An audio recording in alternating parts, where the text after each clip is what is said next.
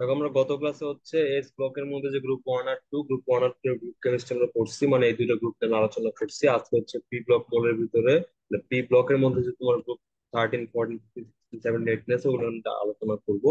তো দেখো প্রথমে হচ্ছে তোমার গ্রুপ 13। জানো যে এটা ছন্দ কি, বাংলাদেশ আওয়ামী লীগ গেলে ইন্ডিয়ার দলে, ঠিক না? বোরন, অ্যালুমিনিয়াম, ক্যারিয়াম এগুলার। যাই হোক, তো দেখো এখানে হচ্ছে গ্রুপ 13 নিয়ে কিছু আলোচনা করা আছে, এগুলো তুমি রিডিং করলে বুঝবো। নর্মালি বোরনের আকারটা অনেক ছোট হয়, সাধারণত এটা তোমার এই যে হয় গোলারনটা একটু বেশি হয়, এবং হচ্ছে উপর উপর থেকে যত নিচের দিকে যাওয়া যায় ধাতব ঘনত্ব বৃদ্ধি পায়। এই জিনিসগুলো সবাই মোটামুটি জানো। আর যেহেতু এটা গ্রুপ 13, মানে এটা শেষ করতে ইলেকট্রন তিনটাতে, যোজনী হচ্ছে তিন। এটা মিললে হচ্ছে এটা ধাতবান গঠন করে 3+, ঠিক আছে? এগুলো তোমাদের জানা কথা, এগুলো অজানা কোনো বিষয় না। তো তোমার ওই অন্যান্য ধাতুগুলো যে বিক্রিয়া করে অক্সিজেনের সাথে, তারা হচ্ছে বিক্রিয়া করে তোমার অক্সাইড বানায়। আর ওই যে আমরা যখন অক্সাইড পড়ছিলাম তখন আমরা দেখছিলাম যে বোরন অক্সাইড হালকা মানে অম্লধর্মী, কিন্তু অ্যালুমিনিয়াম অক্সাইড, গ্যালিয়াম অক্সাইড সবগুলো উপধর্মী অক্সাইড। কার্বন মেনলি হচ্ছে উপধর্মী অক্সাইড, কিন্তু বোরনটা হচ্ছে তোমার এটার পোলারায়ন বেশির কারণে এটা হচ্ছে তোমার হালকা অম্লধর্মী বলা যায়, আচ্ছা ঠিক আছে? ভাই, বলো। এদিকে যে ব্লক কেমিস্ট্রিতে আমাদের এই পার্টের কোয়েশ্চেন প্যাটার্ন বা কোয়েশ্চেন টাইপ এই পার্টের কোনো কিরকম কোশ্চেন হতে প্যাটার্ন পারে? নাই। এই পার্টে কোনো কোশ্চেন প্যাটার্ন নাই, আমি আগেই বলছি যে সিকিউ বোর্ডের জন্য যেগুলো আসে সেগুলো হচ্ছে আমরা আগে করে দিচ্ছি। এখানে যা আছে এগুলো হচ্ছে মেনলি এমসিকিউ যদি করতে পারে, বা এমসিকিউ আসতে আসতে পারে। আর হচ্ছে তোমার অ্যাডমিশন হচ্ছে ধরো বুয়েটের যে রিটেন পরীক্ষা আছে, ওখানে কিছু কিছু কোশ্চেন হতে পারে। এখানে জিনিসগুলো হচ্ছে ডিসক্রিট। এখানে এই যে আমরা যা পড়ছি, এই যে তোমার অক্সাইড যে বললাম মাত্র, যে উপধর্মী অক্সাইড, ওটা আমরা মেনলি কোথায় পড়ছি বলো তো? এটা পড়ছে হচ্ছে পর্যায়বৃত্ত ধর্মতে, ঠিক না? এরপর এই যে তোমার আয়ন বলো, বা এই যে তোমার আহ সক্রিয়তা বলো, সব তো আমাদের আগের পড়া। মেইনলি আগের জিনিসগুলো এখানে অ্যাকুমুলেট করা আছে, বুঝছো? এখান থেকে সিকিউ বোর্ডে আসার মতো কিছু নাই, কারণ এখান থেকে সিকিউ আসলে পোলাপাইন অ্যান্সার পারবে না। এখানে হচ্ছে মুখস্থ জিনিসপত্র থাকে, আর হচ্ছে সব বেসিক একসাথে জানতে হয়। যারা সিলেক্টিভ করে তারা হচ্ছে এখান থেকে সিকিউ দিতে পারবে না। নর্মালি এখান থেকে সিকিউ আমি আর দেখি না, বুঝতে পারছো? তো এই ব্লক কেমিস্ট্রির কোনো প্যাটার্ন নাই। হ্যাঁ, শুধুমাত্র ব্লক কেমিস্ট্রির মধ্যে ডি ব্লক যেটা আছে, ডি ব্লক মৌলগুলোর মধ্যে তোমার হচ্ছে জটিল আয়ন গঠন, তারপর তোমার হচ্ছে ওই যে রঙিন যৌগ, এই জিনিসগুলো সিকিউতে আসে। মানে সরাসরি আর কি, যে এই মৌলটা জটিল আয়ন গঠন করে, এটা তো ব্যাখ্যা দাও, বুঝতে পারছো? এছাড়া মানে ডি ব্লক মৌল ছাড়া অন্যান্য গুলো নর্মালি সিকিউতে আসবে না। ক্লিয়ার মারো? ক্লিয়ার। আচ্ছা, তো দেখো আমাদের হচ্ছে গ্রুপ 13 পড়তেছিলাম আমরা, তো আমরা বললামই তো গ্রুপ 13 এর কোনো অফসেট বানাবে। এর মধ্যে মনে রাখার জিনিস অবশ্যই জানো যে বোরন অফসেট হচ্ছে মৃদু অম্লধর্মী, আর বাকি যে দুটো আছে ওগুলো হচ্ছে তোমার উভধর্মী। আর এগুলোর বিক্রিয়া কিন্তু আমরা হচ্ছে পর্যাবৃত্ত ধর্মতে করছি, ঠিক আছে? তো যাই হোক, আর এখানে দেখো এখানে কি বলা আছে যে আয়নীকরণ বিভব জানো তো তোমার দুটোর উপর থেকে নিচে হ্রাস পায়, ঠিক আছে? এই ক্ষেত্রে সেম। আর হচ্ছে দেখো এখানে তোমার অক্সাইড গুলোর ক্ষেত্রে কি হয়, উপর থেকে নিচে দিয়ে গেলে তোমার ম্যাগনেসিয়াম, মানে ম্যাগনেসিয়াম না, মেনলি এম দিয়ে বলছে কি মেটাল, মানে ফার্টিলাইজার যে ধাতুগুলো আছে সেটা অক্সিজেনের যে বন্ধন সেটা তোমার কি ক্রমাগত দুর্বল হয়ে পড়ে, এবং হাইড্রোক্সিল আয়নের মুক্ত প্রবণতা বেড়ে যায়, এবং দ্রবণে হাইড্রোক্সিলের ঘনত্ব বাড়ে। মানে উপর থেকে নিচে গুলো তোমার হচ্ছে ক্ষার দ্রবণতা বাড়ে, ঠিক আছে? মানে গ্যালিয়ামের পরের গুলো হচ্ছে কি হালকা হালকা ক্ষার দ্রবণ, মানে ওগুলো হাইড্রোক্সিল তোমার সহজেই বিয়োজন করতে পারে, কারণ ওদের ক্ষেত্রে মানে ওই যে ধাতুর সাথে যে অক্সিজেনের যে বন্ধনটা সেটা হচ্ছে একটু দুর্বল হয়, কারণ এদের আকারটা হচ্ছে বড়, বুঝতে পারছো? আরো ক্লিয়ার কি বলছে এখানে? মানে এই পার্টে যাই তোমার বুঝতে হবে, বুঝতে গেলে আগের জিনিসগুলো ক্লিয়ার থাকা লাগবে, নাহলে এই পার্ট পরে কোনো লাভ নেই। এই জন্য আমি আগের গুলো হচ্ছে তোমার প্রথমে পড়ায় নিচ্ছি। আর বই কিন্তু এটা সবার আগে আছে, সিকুয়েন্সিয়ালি বই হচ্ছে ব্লক কেমিস্ট্রি আগে আছে। আচ্ছা, এই ক্লিয়ার যে কেন উপর থেকে নিচে গেলে হাইড্রোক্সিল উৎপন্নের চান্স বাড়ে? বুঝছো এটা মারো? জি ভাই, কারণ উপর থেকে তবে নিচে গেলে, ছোট্ট করে একটা সামারি দেন, একটু কনফিউজ ছিলাম।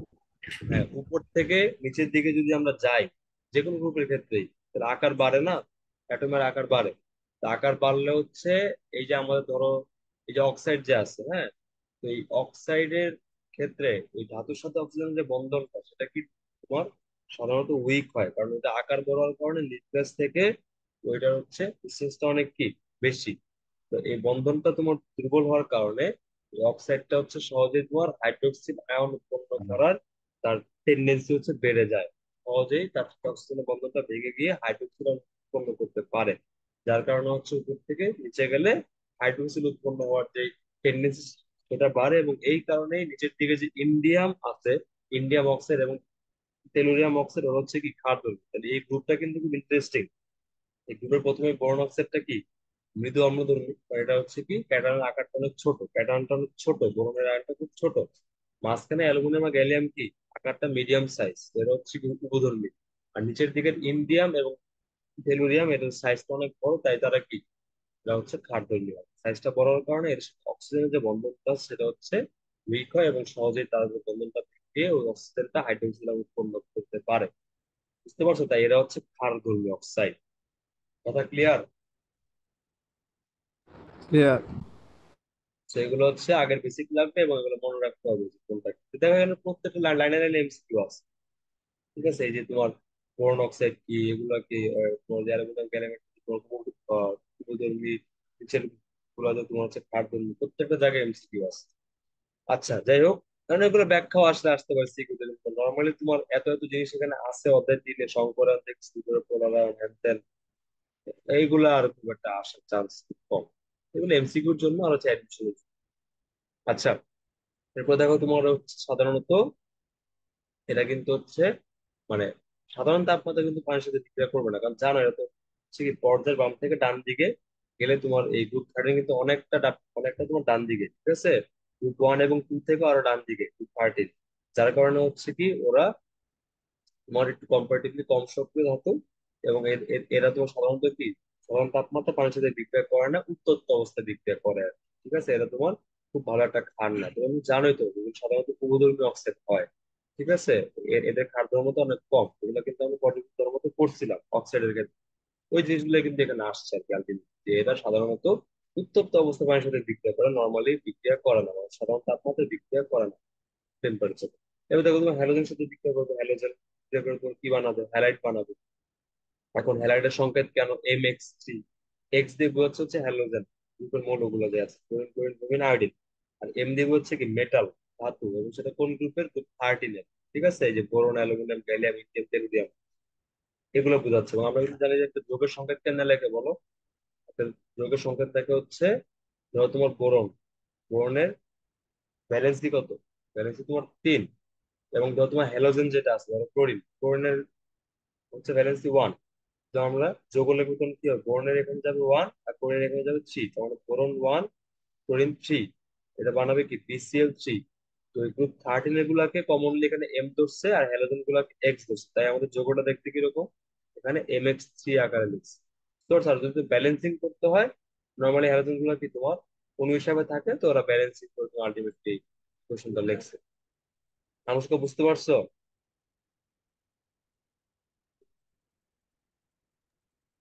আচ্ছা, বুঝছি। এবার দেখো এই টপিকটা কিন্তু ইম্পর্টেন্ট, এটা মাঝে মাঝে সিকিউতে আসে, বা খুব কম আসলেও এটা আসার চান্স একটু বেশি অন্যান্য গুলো কম্পারেট, মানে অন্যগুলোর তুলনায়। ঠিক আছে, দেখো এখানে হচ্ছে কি এই যে গ্রুপ 13 এর যে অ্যালুমিনিয়ামটা আছে, সেই অ্যালুমিনিয়ামটা হচ্ছে একটা ডাইমার বান্ড। মানে নর্মালি অ্যালুমিনিয়াম ক্লোরাইড যদি উৎপন্ন হয়, সেক্ষেত্রে কি AlCl3 হওয়ার কথা, কিন্তু প্রকৃতিতে এই যৌগটা পাওয়া যায় হচ্ছে Al2Cl6 আকারে। মানে এটা তো একমাত্র তখনই সম্ভব যখন হচ্ছে ওই একটা অণুর মধ্যে AlCl তোমার কি ডবল থাকবে, বা দুটা ইউনিট মিলে তোমার একটা Al2Cl6 ইউনিট বানাবে। ঠিক আছে, এই এই যে তোমার ডাইমারটা কেন গঠন হয়, হ্যাঁ বোরনের ক্ষেত্রে তোমার কেন ডাইমারটা গঠন হয় না, সেগুলো ভালো করে বুঝতে হবে। যে ভাই আমাদের অ্যালুমিনিয়াম ডাইমার বানাচ্ছে L2Cl6, কিন্তু বোরন তো আমাদের ডাইমার বানাচ্ছে না, B2Cl6 বলতে কিন্তু কিছু নাই। কেন? এই জিনিসগুলো কিন্তু তোমার সিকিউতে আসতে পারে দেখ। তো আমরা আগে দেখবো যে ডাইমারটা আসলে কেমন উৎপন্ন হয়, তাহলে বুঝতে পারবো যে আসলে বোরন কেন ডাইমার বানায়। খেয়াল করো। কি ভাই ওই অ্যালুমিনিয়ামের ফাঁকা অরবিটালের জন্য? হ্যাঁ, আমরা হচ্ছে সন্নিবেশ পড়ছি না, সন্নিবেশে বেসিক এখানে লাগে, দেখতেছো প্রত্যেকটা জিনিস কিন্তু এখানে হচ্ছে আগের বেসিক লাগে। যেমন দেখো এই যে এখানে আমাদের এটা একটা AlCl3 ইউনিট, মানে একটা AlCl3 অণু ধরে নাও, এটা কি আর একটা AlCl3 ইউনিট। ঠিক আছে, এখন এখানে কি হচ্ছে দেখো, অ্যালুমিনিয়ামের যে তোমার ইলেকট্রন বিন্যাসটা আছে, অ্যালুমিনিয়াম ইলেকট্রন বিন্যাস কিন্তু হচ্ছে লাস্টে CH2 CP1, পি এর তো ফাঁকা আছে আছেই, সাথে কিন্তু থ্রিডিও কিন্তু পুরোপুরি ফাঁকা। তাহলে অ্যালুমিনিয়ামে কিন্তু তোমার শেষ ক্ষমতা কিন্তু ডি অরবিটাল ফাঁকা আছে। এবং ক্লোরিন, ক্লোরিন হচ্ছে তোমার কি একটা ইলেকট্রন শেয়ার করে, বাকি যে তোমার তিন জোড়া ইলেকট্রন আছে ওরা কি মুক্তজোড় হিসেবে থাকে। তাহলে ক্লোরিন কিন্তু একটা লিগ্যান্ড, ক্লোরিনের কিন্তু অসংখ্য মুক্তজোড় ইলেকট্রন আছে, প্রত্যেকটা তিনটা করে আছে, তো অনেক। তাহলে এই ক্লোরিন কিন্তু হচ্ছে অ্যালুমিনিয়ামের যে ফাঁকা অরবিটাল আছে সেখানে কিন্তু এই সন্নিবেশ বন্ধন গঠন করতে পারে বা ইলেকট্রন শেয়ার করতে পারে। তো এখানে এই জিনিসটাই হয়, ধরো একটা অ্যালুমিনিয়াম ক্লোরাইডের অণুর মধ্যে একটা ক্লোরিন, একটা ক্লোরিন তার এক জোড়া ইলেকট্রনকে তার পাশের যে অ্যালুমিনিয়াম ক্লোরাইড অণু আছে তার তার যে অ্যালুমিনিয়াম মৌলটা আছে সেই পরমাণুতে ফাঁকা ডি অরবিটালে তার ক্লোরিন তার জোড়া ইলেকট্রনটা শেয়ার করে। এবং ওই যে অ্যালুমিনিয়ামটা আছে তার সাথে তোমার যুক্ত আরেকটা ক্লোরিন, সে আবার এই যোগের অ্যালুমিনিয়ামের সাথে তুমি ইলেকট্রন শেয়ার করে, ঠিক আছে। যার কারণে এদের একটা সহাবস্থান তৈরি হয়। তার মানে এর ক্লোরিন এই অ্যালুমিনিয়াম, এই অ্যালুমিনিয়ামের সাথে তোমার ইলেকট্রন শেয়ার করে, আর এই অ্যালুমিনিয়ামের এই ক্লোরিনটা হচ্ছে এই অ্যালুমিনিয়ামের সাথে তোমার ইলেকট্রন শেয়ার করে। এভাবে হচ্ছে একে অপরের সাথে একটা তোমার সংযোজন করার মাধ্যমে একটা অ্যাজ এ হোল একটা ডাইমার বানায়। ডাই মানে দুই, মার মানে হচ্ছে অণু। আলটিমেটলি ডাইমার মানে হচ্ছে দুইটা অণু মিলে একটা অণু বানাচ্ছে, তাই এটার নাম হচ্ছে ডাইমার। বুঝতে পারছো সবাই? ক্লিয়ার? এখন বর্ণের ক্ষেত্রে তোমার কিন্তু ফাঁকা ডি অরবিটাল নাই, মানে বর্ণে তোমার ডি অরবিটাল নাই। এটা হচ্ছে কি, বর্ণ হচ্ছে 2s2 2p1। বর্ণে তোমার 2d তো মানে 2d বলতে মানে কিন্তু উপযুক্ত স্তর নাই বা অরবিটাল নাই, এক্সিস্ট করে না। যার কারণে তোমার ক্লোরিন হচ্ছে এখানে সন্নিবেশ করতে পারবে না। যার কারণে বোরন হচ্ছে তোমার ডাইমার বানায় না, বানায় হচ্ছে অ্যালুমিনিয়াম ক্লোরাইড, ঠিক আছে। আচ্ছা, তো যাই হোক দেখো এখানে আরেকটু জিনিস এখানে দেওয়া আছে, যে হচ্ছে যে অ্যালুমিনিয়াম ক্লোরাইডটাকে আমরা যদি তাপ দেই, সেটা হচ্ছে তোমার লিকুইড না হয়ে সরাসরি কি হয়ে যায়, সরাসরি ঊর্ধ্বপাতিত হয়ে যায়। দেখো অ্যালুমিনিয়াম ক্লোরাইড ঊর্ধ্বপাতন, এই জিনিসটা এখানে ক্লিয়ারলি বলা আছে। অ্যালুমিনিয়াম ক্লোরাইডের যে অনুপাত আছে সে অনুপাত ল্যাটিস এনথালপি হচ্ছে কম্পারেটিভলি খুবই কম। কারণ আমরা জানি যে উপর থেকে যে দিক গেলে কি হয়, আলটিমেটলি আকারগুলো বড় হয়, বড় হইলে আলটিমেটলি এদের ল্যাটিস এনথালপি গুলো কিন্তু কম হয়। এই বিষয়ে আমরা হচ্ছে আগে থেকে আলোচনা করছি খুব ভালো মতো, ঠিক আছে।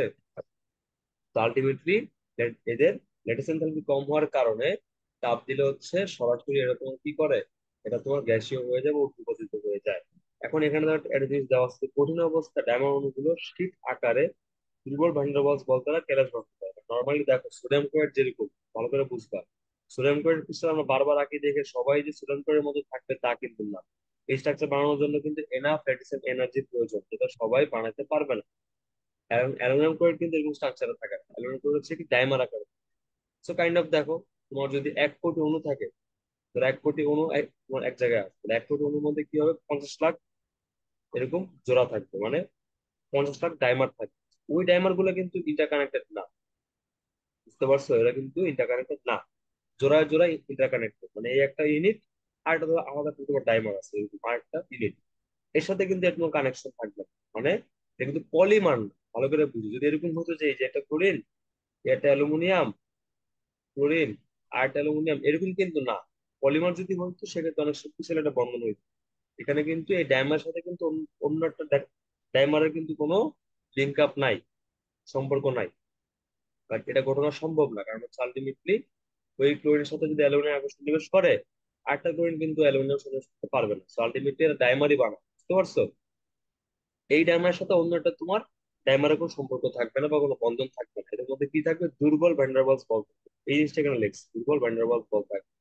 সোডিয়াম ক্লোরাইড যেরকম তোমার একদম সবগুলো মিলে ক্রিস্টাল বানায়, হ্যাঁ, সুন্দর একটা স্ট্রাকচার বানায়, অ্যালুমিনিয়াম কিন্তু এরকম বানাতে পারছে না। এটা হচ্ছে ডাইমার বানাচ্ছে। শীট বুঝো, শীট, ইংলিশে শীট না, হ্যাঁ ইংলিশে শীট আছে দুইটা, একটা হচ্ছে এটা আরটা হচ্ছে এটা।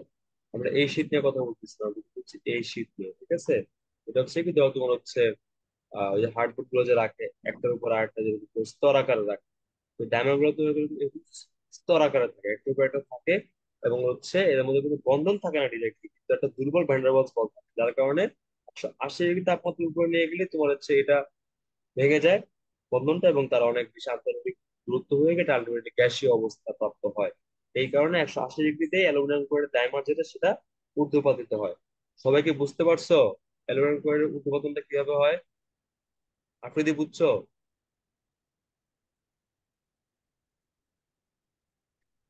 বুঝছি। হ্যাঁ ভাই বুঝছি।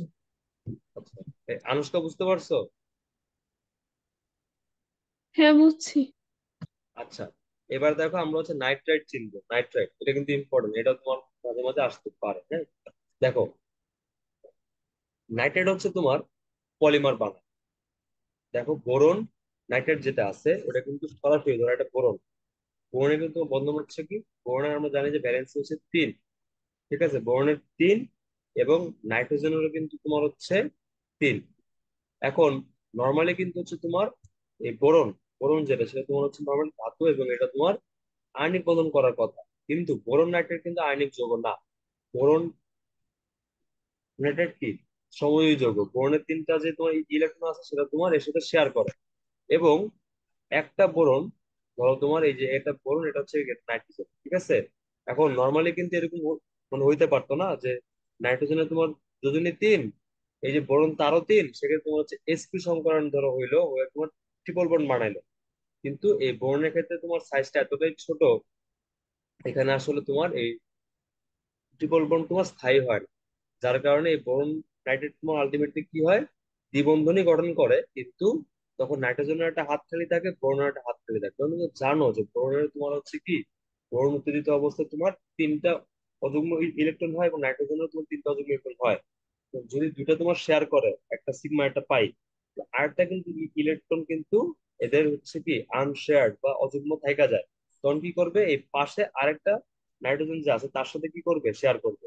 এই বোরনটা আবার তার পাশে আরেকটা শেয়ার করবে, এরকম করে দেখবো একটা ষড়ভুজ আকারের একটা কি BN3, মানে এই যে বিএন হোল ব্র্যাকেট 3, মানে বোরনের 3টা ইউনিট মিলে একটা এরকম ট্রাইমার বানাতে পারে। এটা কিন্তু একটা ট্রাইমার, কারণ বোরন নাইট্রেটের কি 3টা ইউনিট এখানে একসাথে যুক্ত হয়ে একটা অণু বানাইছে, সেটা হচ্ছে BN3, মানে কাইন্ড অফ B3N3 আর কি, ঠিক আছে?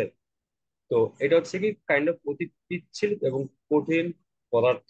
এখন প্রকৃতপক্ষে এই যে তোমার বোরন নাইট্রেট যেটা আছে সেটা হচ্ছে কি রকম, ওই যে বেনজিনের মতো আর কি। এখানে যেটা হয় সেটা হচ্ছে যে অ্যাকচুয়ালি তোমার একটা সাথে একটা শীট আকারে থাকে। মানে দেখো, নর্মালি কিন্তু বোরনের হচ্ছে কি ভ্যালেন্সি কিন্তু তোমার 3 হওয়ার কথা, ঠিক না? বাট এখানে কি হয় দেখো তো, এখানে হচ্ছে তোমার নর্মালি এই চারটা দেখো, আমি একটু উপর দিকে নিয়ে যাই, এদিকে দেখো। এই দেখো, এই যে অজৈব গ্রাফাইট বলে কাকে, বোরন নাইট্রেট, সরি। দেখো এখানে কিন্তু আলটিমেটলি ষড়ভুজ যে তোমার আকারটা আছে বা ষড়ভুজ যে তোমার হচ্ছে স্ট্রাকচারটা আছে, সেখানে কিন্তু বোরন এবং নাইট্রোজেন এদের কিন্তু কোনো হাত আর খালি নাই। যদি থাকতো ধরো একটা করে খালি থাকতো, তখন হচ্ছে এদের এদের পাশেও ধরো আবার আরেকটা এরকম কোনো আসতে পারতো। সেখানে কিন্তু এরকম কোনো সুযোগ নাই। এই স্ট্রাকচার অনুসারে কিন্তু 3টে মিলে একটা ট্রাইমার বানাবে। এর উপরে ধরো শীট আকার যদি আরেকটা থাকে, এরকম হইলে হইতে পারে। কিন্তু এখানে দেখো, এখানে কিন্তু একটা হচ্ছে পর্যায়, মানে এরকম একটা সুন্দর একটা তোমার স্ট্রাকচার আকারে কিন্তু দেওয়া আছে। এটা কি কাইন্ড অফ, এটা এটা হচ্ছে তোমার যে গ্রাফাইটের ক্ষেত্রে যেটা হয়, গ্রাফাইটে তুমি এরকম স্ট্রাকচার, এক্ষেত্রে তোমার ওই একই রকম স্ট্রাকচার। খেয়াল করে এখানে আমরা জানি যে এখানে কি আছে, ডাবল বন্ড আছে। ডাবল বন্ড আছে মানে কি, এটা sp2 সংকরণ, সেটা এখানে উল্লেখ করা আছে, এটি আমাদের কোনো সমস্যা নাই।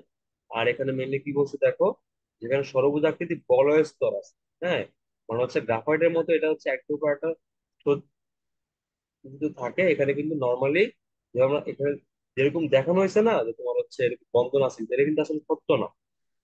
কারণ বোরনের তোমার ব্যালেন্সই 3, নাইট্রোজেনেরও 3, এটা তো 4টা এরকম। দেখো এখানে কয়টা, 1 2, আর এখানে 2টা, মোট কয়টা, 4টা। 4টা তো ইলেকট্রন ওখানে আমাদের ছিল না, কই থেকে আসলো?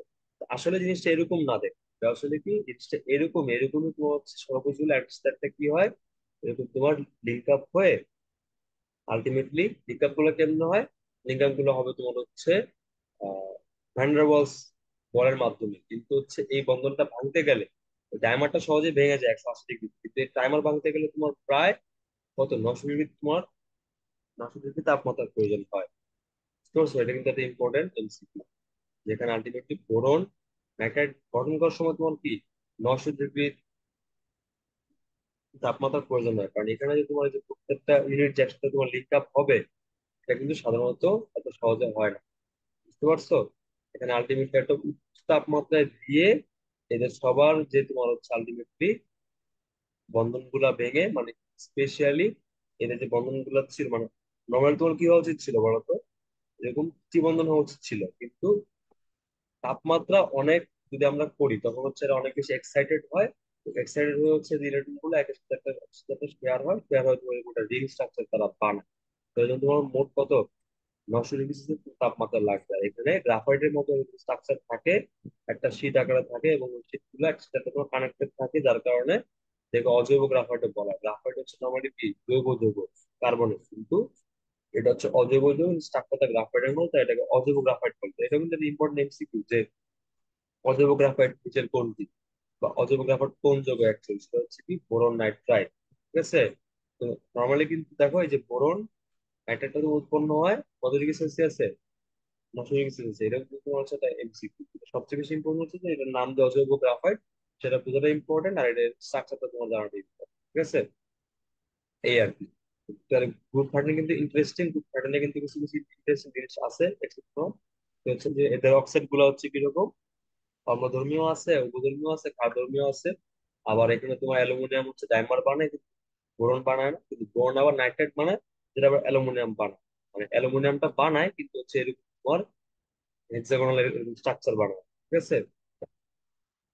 আচ্ছা, আর এখানে দেখো হচ্ছে ইন জেনারেল গ্রুপ 13 সবাই কিন্তু নাইট্রেট বানায়, আর হচ্ছে পানির সাথে বিক্রিয়া করে হাইড্রোক্সিল বানায়। কিন্তু এই ক্ষেত্রে তোমার তাপমাত্রা অনেক বেশি উচ্চ হওয়া লাগে। আর সাধারণত এরা কিন্তু অতটা সক্রিয় না বা কার্যকরী না যে এরা তোমার হাইড্রোক্সাইড বানাবে, এই জন্য তাপমাত্রা লাগে অনেক। ঠিক আছে? এবার দেখো স্বাভাবিক এরা হচ্ছে তোমার অ্যাসিডের সাথে বিক্রিয়া করে কি বানাবে, লবণ এবং হাইড্রোজেন বানাবে। ঠিক আছে? এগুলো খুবই নর্মাল জিনিস। তো গ্রুপ 13 কিন্তু শেষ, গ্রুপ 13 কমপ্লিট। এবার তো তো গ্রুপ এটাই 4 কি ওই জ্ঞান না? কি? ওই যে জ্ঞান, জ্ঞান? আচ্ছা, গ্যালিয়াম নাইট্রাইড। বুঝতে পারছি বুঝতে পারছি, শোনো। এই যে আমি যে তোমার আমি নিজস্ব কাজ করি যে অ্যালগেন জ্ঞান, হ্যাঁ, এই জ্ঞান কিন্তু সেই জ্ঞানই, মানে হচ্ছে এই বোরনের যেরকম কি উৎপন্ন হচ্ছে নাইট্রাইট, তেমনি গ্যালিয়ামের সাথে তোমার যদি নাইট্রাইট বন্ধন করে, এবং ওইটা আমি বলবো কি গ্যালিয়াম নাইট্রাইট বলবো। সেটা সেমিকন্ডাক্টর ইন্ডাস্ট্রিতে খুবই ইম্পর্টেন্ট একটা যৌগ। এবং গ্যালিয়াম নাইট্রাইট দিয়ে তোমার যে ট্রানজিস্টর বানানো হয় বা চিপ বানানো হয়, সেগুলো অনেক কিছু ফাস্ট হয় এবং এটা অনেক দামি হয়, হাই কোয়ালিটি। ঠিক আছে? যেমন ল্যাপটপের চিপ গুলো এখন তোমার সাধারণত যেগুলো দামি সেগুলো তোমার হচ্ছে জ্ঞান দিয়ে বানানো। ঠিক আছে? গ্যালিয়াম আর্সেনাইড বা গ্যালিয়াম নাইট্রাইট, যাই হোক এগুলো হচ্ছে তো জানতে পারবো যদি তোমরা কি বলি করো। ওই দিন হচ্ছে আমি আইএমকে এগুলা জিনিস বলছিলাম আর কি। ওই জন্য ওর মনে আছে যে জ্ঞান কি জিনিস। জ্ঞান মানে হচ্ছে আসলে গ্যালিয়াম নাইট্রাইট। ঠিক আছে? এতে দেখো কেমিস্ট্রি জিনিস আলটিমেটলি কিন্তু এগুলা কিন্তু ফিজিক্স কেমিস্ট্রি সব কিন্তু আসলে একটা একটা জায়গায় গিয়ে কিন্তু একই একই হয়ে যায়। ঠিক আছে? আমার কেমিস্ট্রির যে নলেজ গুলো সেগুলো কিন্তু আমার কাছে এখন পুরো কাজে লাগে। তোমাদের কাছে বোরিং লাগে এগুলো সলভ করো হ্যান ত্যান, কিন্তু এগুলো ডেপথ কিন্তু আসলে অনেক বেশি।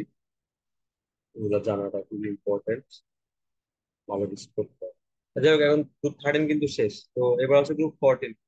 গ্রুপ 14 হচ্ছে খুবই সিগনিফিকেন্ট একটা গ্রুপ। ঠিক আছে? এবং তোমার সেমিকন্ডাক্টর বলো বা হচ্ছে তোমার অর্গানিক কম্পাউন্ড বলো, গ্রুপ 14 হচ্ছে মেইনলি সবকিছুর মূল হোতা। হ্যাঁ, সবকিছুর বেস এলিমেন্ট।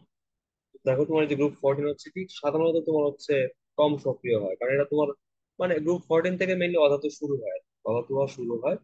তো শুরুর দিকে গ্রুপ 14 যেহেতু তার অধাতু হিসেবে তার কিছু সক্রিয়তা এত বেশি না। গ্রুপ 17 যেরকম অনেক সক্রিয় অধাতু, গ্রুপ 14 ওই হিসেবে খুবই কম। ঠিক আছে? কিন্তু গ্রুপ 14 এর কিছু স্পেশাল বৈশিষ্ট্য আছে। এর যোজনী 4 হওয়ার কারণে এর স্পেশালিটি সবচেয়ে বেশি। কার্বনের যোজনী 4 হওয়ার কারণে অর্গানিক কম্পাউন্ডের এত ভেরিয়েশন, এত সংকরায়ন হয় এবং এত ভেরিয়েশন হয় এই কার্বনের ভ্যালেন্সি 4 এবং এর আকারটা কম্পারেটিভলি ছোট হওয়ার কারণে শক্তিশালী বন্ধন বা হচ্ছে এত যৌগ উৎপন্ন হয়। ঠিক আছে? এরকম তোমার অর্গানিক কম্পাউন্ড সিলিকনের ভ্যালেন্সি 4 হওয়ার কারণে তোমার কি হয়, পলিমার হয়, এবং আলটিমেটলি আমরা ওখান থেকে একটা কন্টিনিউয়াস একটা স্ট্রাকচার পাই। তাহলে কিন্তু এরকম এগুলো কিছুই হইতো না। তোমার যদি ভ্যালেন্সি 4 না হয়, তাহলে সিলিকন যদি পলিমার না বানাতো, তাহলে কিন্তু আমাদের যেসব স্ট্রাকচার, এই যে আমার চিপসের এই যে আমি ক্লাস দিচ্ছি, এগুলো কিছুই কিন্তু হইতো না। ইলেকট্রনিক্স আলটিমেটলি সিলিকন বেসডই কিন্তু মেনলি ছিল। এখন না হয় ধরো অ্যাডভান্স কিছু আসতেছে, বাট এখনো অ্যাডভান্স কিছু জিনিস আসলে 70%, মার্কেটে 70% কিন্তু সিলিকন বেসড, সিলিকনের মেনলি প্রোডাক্ট। যাই হোক, তো আলটিমেটলি সিলিকনের অফসেট কিন্তু হচ্ছে কি মেনলি পলিমার। তো তোমার এবং কার্বনের কিন্তু ভ্যালেন্সি দুইও আছে, চারও আছে। দুই হচ্ছে কোথায়, কার্বন মনোক্সাইডে, আর চার কোথায়, কার্বন ডাইঅক্সাইডে। সিলিকন ডাইঅক্সাইড আছে, জিঙ্ক ডাইঅক্সাইড আছে, লেড ডাইঅক্সাইড আছে। এটার আবার তোমার হচ্ছে আহ টেট্রা অক্সাইড আছে। যাই হোক, এবার আসো, এখানে কিন্তু লেখা আছে, তুমি যদি দেখবা প্রোটিনের নর্মালিটি ব্যালেন্স হচ্ছে কত, ব্যালেন্স হচ্ছে তোমার 4। হ্যাঁ? আর আমরা কিন্তু হচ্ছে ওই যে অম্লক্ষারক যে ধর্মগুলো পড়ছিলাম লাস্টের দিকে, সেখানে কিন্তু আমরা পড়তাম কার্বন মনোক্সাইড কিন্তু ছিল পশম অক্সাইড। এটা তোমার অ্যাসিড বা ক্ষার কার সাথে বিক্রিয়া করে না, নিউট্রাল। কিন্তু কার্বন ডাইঅক্সাইড কি ছিল, অম্লধর্মী ছিল, এবং এটা ক্ষারের সাথে বিক্রিয়া করে লবণ আর পানি উৎপন্ন করে। এবং কার্বন ডাইঅক্সাইড তোমার পানির সাথে বিক্রিয়া করে মৃদু অম্ল কার্বনিক অ্যাসিড উৎপন্ন করে, যেটা আমরা ওই যে ড্রিঙ্কস এর মধ্যে খাই, ঠিক আছে, ড্রিঙ্কস, সফট ড্রিঙ্কস। তো এগুলো তোমরা আসলে আগেই দেখছো যে অক্সাইড গুলা বিক্রিয়া করে এবং তোমার এটা অম্লধর্মী আচরণ করে, ঠিক আছে। সোডিয়াম স্ট্যানেট বলে এটাকে। মানে এদের অক্সাইড গুলো তোমার ক্ষারের সাথে বিক্রিয়া করে। এবং সিলিকনের মধ্যে মানে জিঙ্ক যেটা আছে, জিঙ্ক অক্সাইড, খেয়াল করো, জিঙ্ক অক্সাইড কিন্তু উভধর্মী। কিভাবে দেখছো, জিঙ্ক অক্সাইড কিন্তু তোমার হচ্ছে কি অধাতুর নিচের দিকে অনেক, যার কারণে এদের কিন্তু অম্লধর্মিতা কমে যায়, কমতে কমতে আলটিমেটলি জিঙ্ক অক্সাইডটা কি হয়ে গেছে, উভধর্মী হয়ে গেছে। দেখো, এটা অ্যাসিডের সাথে তোমার বিক্রিয়া করে, আর সাথে তোমার বিক্রিয়া করে। আলটিমেটলি জিঙ্ক অক্সাইডটা কিন্তু তোমার হচ্ছে উভধর্মী, এবং এই যে লেড অক্সাইডটাও কি উভধর্মী, সেটা কিন্তু ইম্পর্টেন্ট ভাই জিনিস। এটা স্ট্যানাম। কোনটা? ও সরি, নাম, জিঙ্ক মেবি কোনটা ছিল জানি, এসবি, এসবি মনে হয়। ওটা স্টিবিয়াম। না না, বললাম নাম আর থাকে ওটা না একটা স্টিবিয়াম। তোমার, বললাম একটা নাম থাকে তোমার হচ্ছে আইউপ্যাকের, আর একটা তোমার নাম থাকে কি, যেমন ধরো তোমার হচ্ছে আয়রন। এই যে এফি, এটা তোমার কি হচ্ছে, মানে গ্রিক নাকি কি যেটা ছিল, ভুলে গেছি। এটা তোমার কি হ ফেরাম, হ। ঠিক না, ফেরাম, কিন্তু এটা হচ্ছে মিলে আয়রনও বলা হয়, এরকম আর কি। ঠিক আছে, যে এটা তোমার হচ্ছে এটার মধ্যে সিঙ্কও বলা হয়, যতটুকু আমি জানি আর কি, ঠিক আছে। আর এসবি হচ্ছে অ্যান্টিমনি বলে এটা। তো এর নাম কিন্তু, অ্যাকচুয়াল নাম কিন্তু গ্রিক থেকে আসছে, তো ওটার নাম আলাদা। কিন্তু ঢাকা হয় কিন্তু এটাকে তোমার হচ্ছে অ্যান্টিমনি দিই, ঢাকা হয় কিন্তু অ্যান্টিমনি, এবং এটা কিন্তু স্টিং ঢাকা, বুঝছো। যাই হোক, সেটা ম্যাটার না। তো বুঝতে পারছো, তোমার এই যে সিঙ্ক অক্সাইড আর হচ্ছে কি লেড অক্সাইড, এরা উভধর্মী, এরা অ্যাসিড এবং ক্ষার উভয়ের সাথে বিক্রিয়া করে। ঠিক আছে, এগুলো কিন্তু মনে রাখতে হবে, কারণ এবং এটা বেসিক কি, বেসিক হচ্ছে যে বললাম, সহজের ক্ষেত্রে গ্রুপের উপর থেকে নিচে গেলে সক্রিয়তা কমে, ধাতুর ক্ষেত্রে সক্রিয়তা বাড়ে, অধাতুর ক্ষেত্রে কমে। ধাতুর ধর্ম কি, ক্ষার ধর্মতা। আর অধাতুর যে ধর্মের সাথে কি অম্লধর্মিতা, তাহলে উপর থেকে নিচে গেলে, অধাতুর গ্রুপের উপর থেকে যদি নিচে যায় তাহলে কি অধাতুর সক্রিয়তা কমে, তার মানে অম্লধর্মিতা কম, কমতে কমতে সিঙ্ক এবং লেডের ক্ষেত্রে এটা অবধর্মী হয়ে গেছে। বুঝতে পারছো? ক্লিয়ার? এবং গ্রুপ থার্টিনের ক্ষেত্রে কি ছিল, গ্রুপ থার্টিন ছিল ধাতু, উপর থেকে নিচে গেলে তোমার ধাতুর সক্রিয়তা বাড়ে, তার মানে ক্ষারধর্মিতা বাড়ে। যার কারণে দুটো উপর থেকে নিচে গেলে আমাদের কি ছিল, বোরন অক্সাইড ছিল উপধর্মী, সরি অম্লধর্মী, মৃদু। এরপরে তো মাঝখানে অ্যালুমিনিয়াম আর হচ্ছে কি গ্যালিয়াম, ওগুলো ছিল কি উপধর্মী। আর পরের যেগুলো ছিল তোমার, ওগুলো ছিল ক্ষারধর্মী। আলটিমেটলি উপর থেকে ভাই নিচে গেলে কিন্তু জার্মেনিয়াম তো অপদার্থ না, তাইলে এটা তো উভধর্মী হওয়ার কথা না? Germanium oxide. হ্যাঁ। আচ্ছা, এখানে তোমার কি বলছে দেখো, জার্মেনিয়ামটা তোমার উভধর্মী হওয়ার কথা ছিল, মানে নর্মালি আমরা লিস্ট যে পড়ছিলাম, লিস্টটা মনে হয় গ্যালিয়াম ছিল, গ্যালিয়াম। জার্মেনিয়াম ছিল কিনা আমি কিন্তু শিওর না। আর যদি থাইকাও থাকে, এটা আলটিমেটলি উভধর্মী হয় না। বাট আমি যতটুকু জানি গ্যালিয়াম আছে, গ্যালিয়ামটা কিন্তু তোমার হচ্ছে উভধর্মী।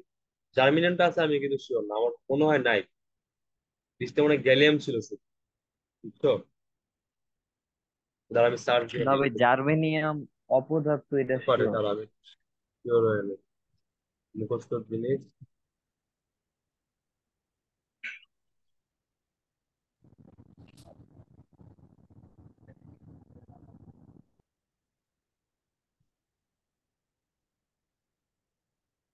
মেটালয়েড।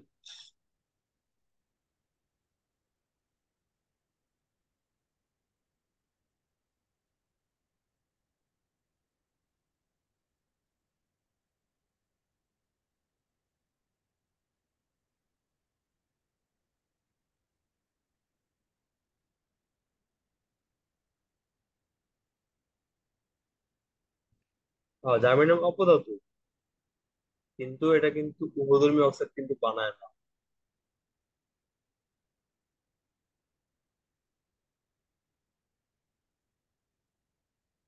কারণ কি তোমার ওই ধাতু মানে ধাতুর যে সকল ধর্ম আছে, হ্যাঁ, সেগুলো যদি তোমার কিছু কিছু যদি সে ডিফারেন্ট ধর্ম তার যদি থেকে থাকে, যে ধাতু ধর্ম যেগুলো হওয়ার কথা সেগুলো না হয়, তার হচ্ছে কিছু কিছু ধর্ম কি অধাতুর আছে, সেক্ষেত্রে আমরা ওখানে অপধাতু বলবো। ঠিক কিনা ভাই? অপধাতু মানে কি? হবে। ধর্ম ধাতুরও আছে কিছু এবং অধাতুরও আছে কিছু, ঠিক না? এখন জার্মেনিয়ামের ক্ষেত্রে তোমার হচ্ছে ধরো অন্যান্য কিছু ধর্ম আছে যেগুলো তোমার অধাতুর সাথে মিলে, কিন্তু এই যে তোমার উভধর্মিতা যেটা আছে বা অম্লধর্মিতাও তোমার হালকা পাতলা প্রদর্শন করা, সেটা তোমার জার্মেনিয়াম করে না।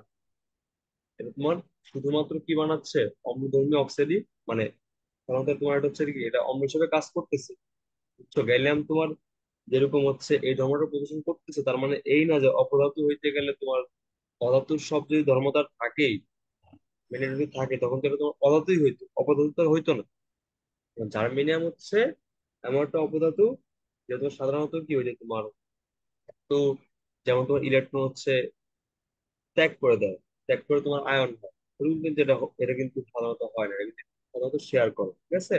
সেক্ষেত্রে কিন্তু এটা তোমার একটা অহত মতো কিন্তু ধর্ম শো করতেছে, আলটিমেটলি জার্মিনিয়ামের ক্ষেত্রে কিন্তু আমরা উন্নত করতে পারছি না। তো এটা কিন্তু একটা কাইন্ড অফ করতে পারো যে ইম্পর্টেন্ট জিনিস, তুমি একটা ভালো জিনিস খেয়াল করছো যে গ্যালিয়ামের তো ভাই উভধর্মী হচ্ছে, জার্মিনিয়াম তো হচ্ছে না। এই ওই জিনিসটা মনে রাখতে হবে আর কি, আর কিছু করার নেই। বুঝতে পারছো? কারণ অবশ্যই তোমার ওই যে জার্মিনিয়াম কি একটু ডান দিকে না? বুঝো, হিসাবটা বুঝো ভাই। গ্যালিয়াম কিন্তু একটু বাম দিকে, জার্মেনিয়াম কোন দিকে? একটু ডান দিকে না? তো সাধারণত কি হয়, পর্যায়ের বাম থেকে ডান দিক গেলে আমাদের অহোতক ধর্ম এমনি বৃদ্ধি পায়, ঠিক না? তাহলে ওই গ্যালিয়ামটা একটু বাম দিকে হওয়ার কারণে সেটা তোমার হচ্ছে পূর্বধর্মী, মানে এটার মধ্যে হালকা হইলো কি ক্ষার ধর্মিতা আছে, মানে এটা ক্ষারক এবং অম্ল দুই হিসেবে কাজ করে, কিন্তু ডান দিকে হওয়াতে, জার্মেনিয়াম ডান দিকে হওয়াতে কিন্তু এটা আলটিমেটলি পূর্বধর্মী হিসেবে কাজ না করে মৃদু অম্লধর্মী হিসেবে কাজ করে। বুঝতে পারছো? এটা যে একদম ডিরেক্ট মুখস্থ কিছু না বুঝে তাও কিন্তু না, এটা কিন্তু ব্যাখ্যা আছে।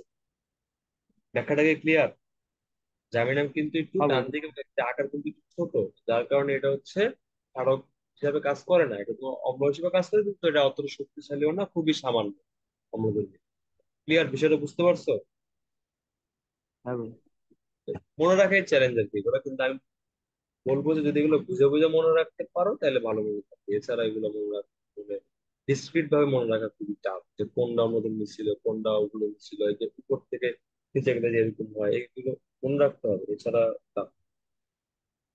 যাই হোক তাহলে, লেড আর সিঙ্ক অক্সাইড গুলো তোমার হচ্ছে উভয় হিসেবে কাজ করতেছে। আর এই তো, আর হচ্ছে দেখো এই যে স্টিমের সাথে, স্টিম মানে হচ্ছে তোমার কি পানি, পানির সাথে তোমার হচ্ছে কি 1300 ডিগ্রি সেলসিয়াস, মানে বুঝতেছো হিউজ, সাধারণ তাপমাত্রা তো বিক্রিয়া করে না। 1300 ডিগ্রি সেলসিয়াস তাপমাত্রা হচ্ছে কার্বন পানির সাথে বিক্রিয়া করে, বিক্রিয়া করে কি বানায়? ওয়াটার গ্যাস বানায়। এটা কিন্তু খুব ইম্পর্টেন্ট। আমার মনে আছে যে আমাদের অ্যাডমিশন পরীক্ষায় ওয়াটার গ্যাস আসছিল, ডিউতে মনে হয়। তোমার সংকেত কি মানে, কার্বন মনোক্সাইড এবং হাইড্রোজেনের যে মিশ্রণটা উৎপন্ন হয়, এটাকে বলা হয় ওয়াটার গ্যাস। ঠিক আছে? এটা কিন্তু খুব ইম্পর্টেন্ট। এবং এটা উৎপন্ন হয় কি হবে? কার্বন এবং পানির বিক্রিয়া, এবং সেটা হচ্ছে কি 1300 ডিগ্রি সেলসিয়াস। এবং পানি বলতে কিন্তু এই H2O লিকুইড না, এটা গ্যাসিয়াস স্টিম, মানে বাষ্প। বাষ্প হচ্ছে কি গ্যাসীয় H2O। ঠিক আছে? যদি তুমি স্টিম, যদি তুমি হচ্ছে সলিড কার্বনে চালাও, তখন ওখান থেকে এই ওয়াটার গ্যাসটা উৎপন্ন হয়। এই দুইটা গ্যাসের মিশ্রণ উৎপন্ন হয়, এটাকে ওয়াটার গ্যাস বলা হয়। ঠিক আছে? কারণ পানি থেকে গ্যাসটা উৎপন্ন হচ্ছে। ক্লিয়ার? এটা কিন্তু ইম্পর্টেন্ট, অবশ্যই খেয়াল রাখবা। আচ্ছা, আরেকটা জিনিস দেখো, ওখানে কিন্তু তোমার বিক্রিয়ায় যেটা বলছে যে জার্মেনিয়াম অক্সাইড কি মৃদু অম্লধর্মী। দেখো, এই যে জার্মেনিয়াম ডাইঅক্সাইড, এটা হচ্ছে কি সামান্য অম্লধর্মী, কিন্তু এখানে খেয়াল করো, এখানে আবার জার্মেনিয়াম অক্সাইড যেটা তোমার কি দিচ্ছে? অম্লধর্মী দিচ্ছে, কারণ এটা হচ্ছে কি, ওটা ছিল জার্মেনিয়াম ডাইঅক্সাইড, এখানে তোমার ভ্যালেন্সি ছিল 4। আর শুধু জার্মেনিয়াম অক্সাইড যেটা আছে ওটা হচ্ছে কি ভ্যালেন্সি কত? 2। তোমার যেটা হচ্ছে ভ্যালেন্সি 2, ওটা কিন্তু অম্লধর্মী। ওটাও কিন্তু তোমার এখানে উপধর্মী কিন্তু বলা হয় না, বুঝছে? এটাও কিন্তু তোমার অম্লধর্মী কিন্তু হয়েছে, তাহলে আলটিমেটলি জার্মের নাম কিন্তু উপধর্মী কিন্তু না, এটা ব্যালেন্স দুই হোক বা চারই হোক, আলটিমেটলি তোমার হচ্ছে অম্ল হিসেবে কাজ করবে। তো আমরা কিন্তু এটা এর আগেও দেখলাম যে তোমার কার্বন মনোক্সাইড কি ছিল, প্রশম ছিল, আর কার্বন ডাইঅক্সাইড কি ছিল, অম্লধর্মী ছিল। আর এখানে তোমার জার্মেন অক্সাইড তো তোমার হচ্ছে অম্লধর্মী, মানে এগুলো হচ্ছে কি সবগুলো তোমার ওই যে মনোঅক্সাইড। নর্মালি কিন্তু গ্রুপ 14 এর ভ্যালেন্সি কত, 4। সবাই কিন্তু ডাইঅক্সাইড বানায়, কিন্তু মনোক্সাইড তো উৎপন্ন হয়। সেক্ষেত্রে কার্বনের যে মনোক্সাইড সেটা প্রথম, জার্মেনিয়ামেরটা অম্লধর্মী, আর সিঙ্গার লেটারটা হচ্ছে উভধর্মী, আগেরটার মতোই, ডিফারেন্স নেই, খালি এক্সেপশন কে কার্বন মনোক্সাইড, এবং এই বিক্রিয়াটা কিন্তু এক্সেপশনাল, এটা একটা ইম্পর্টেন্ট জিনিস, ঠিক আছে? আচ্ছা, আশা করি তোমরা বুঝতে পারছো। এবার দেখো যে হ্যালোজেন সাথে বিক্রিয়া করবে, বিক্রিয়া করে কি বানাবে, হ্যালাইড বানাবে, টেট্রা হ্যালাইড বানাবে। কারণ কি, কারণ এগুলা ভ্যালেন্সি 4 আর হ্যালোজেনের ভ্যালেন্সি হচ্ছে 1, তাই একটা সাথে তোমার 4টা যুক্ত হবে, সবাই টেট্রা হ্যালাইড বানাবে, ঠিক আছে? গেল।